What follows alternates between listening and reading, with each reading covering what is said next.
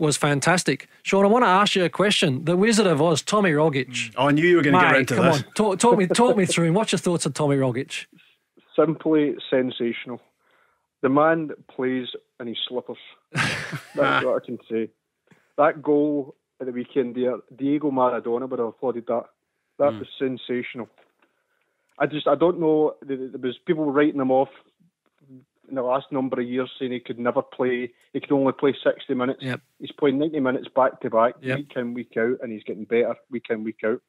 Let's have a listen to Ange talking about him here. Yeah, brilliant. I do know him well, and he's one of these special footballers, mate. When the ball goes to him, I think everyone just stops and sees what he's going to do, because you want to be paying attention. That's not the time to be looking down on your phone or taking a drink. You want to stop everything you're doing, and pleased he got his goal today. He's probably, that's the area he's let himself down a little bit so far this year. He's had some good opportunities, so I'm pleased he got the reward. Yeah, he's got his goal, Craigs, and it's got to be on the list for goal of the season, hasn't it already? Yeah, I mean, he's now got a manager who understands him and can get the best out of him. And I think that's the biggest compliment you can pay Ange Postecoglou, because Tom Rogic was one of those players where Sean was saying, where, he can't do this, he can't do that.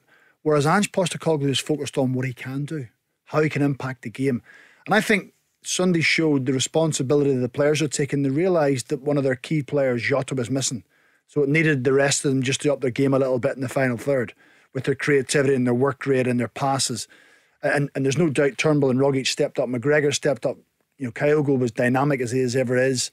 I said previously, I think Tom Rogic makes players around him better because he's always looking to take the ball. He's always got time in the ball. Yep. He's just, it's natural for him. He wants to go forward. Playing back the way isn't in his repertoire. He thinks, no, I'm going forward. I want to hurt the opposition. And it must be great for forwards to make runs. It must be great for David Turnbull to get himself into the forward area, because he knows he's going to find him.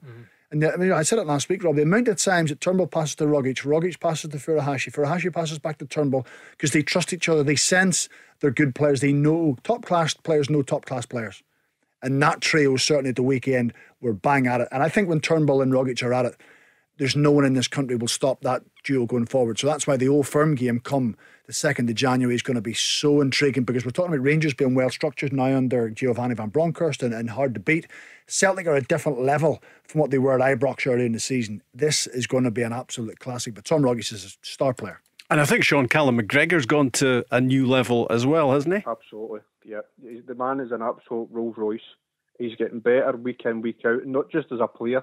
I feel as if he's took that captain's role and made it his own. He's been absolutely sensational. He doesn't even break sweat half the time. He's been excellent, and he's so under the radar as well.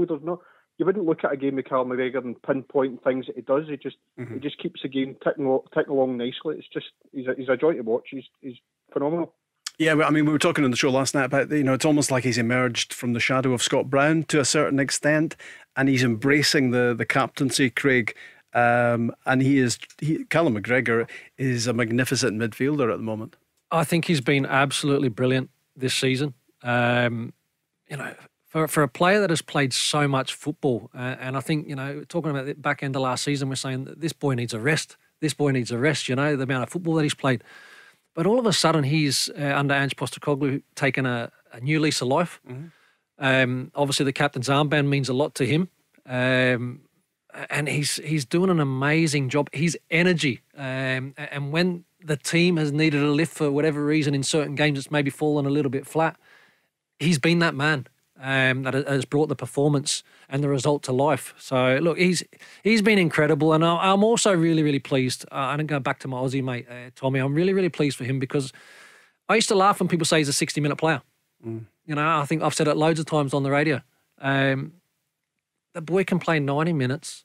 There's no doubt in that. His ability to score goals, to create goals, to be a constant threat, we've all seen. So I'm just delighted that he's actually now knocking out those minutes, because I feel as if he deserves that, because he was pigeonholed as a 60-minute player.